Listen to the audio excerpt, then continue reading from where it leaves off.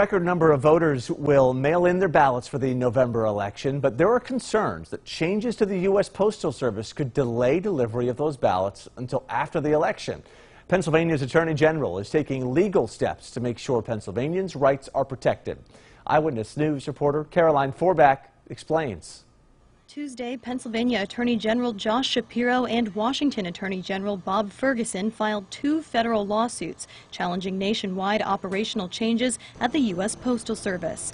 They're trying to stop unilateral changes at the Postal Service and ensure safe, secure vote by mail across the country.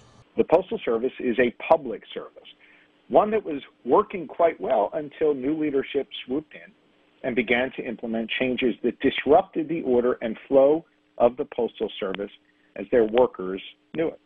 Shapiro says recent changes at the Postal Service instituted by Postmaster General Louis DeJoy are causing mail delays. Those changes include requiring late arriving mail to be left for delivery the following day and limiting the length of shifts. Shapiro claims we are already seeing the result, with mail left in boxes and on trucks waiting to be delivered.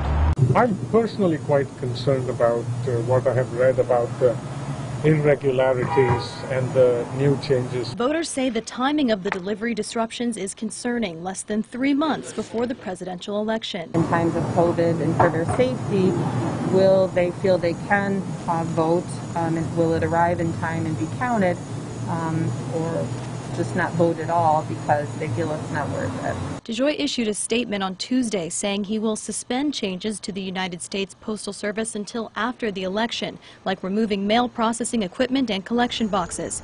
He also said the agency won't change retail hours at post offices across the country or close mail sorting facilities, and overtime will be approved when necessary. But Shapiro says the statement isn't enough and wants DeJoy to be held accountable. Ferguson and Shapiro will continue with the lawsuit, saying the changes were not approved and they violate Pennsylvanians' constitutional rights. We're examining the record of everything that's happened. We're closely following patterns of misconduct. In Wilkes-Barre, Caroline Forbach, Eyewitness News. Now, DeJoy will appear Friday before the Senate to testify about the uproar over mail delivery disruptions. In his statement, he said, quote, "The Postal Service is ready today to handle whatever volume of election mail it receives this fall."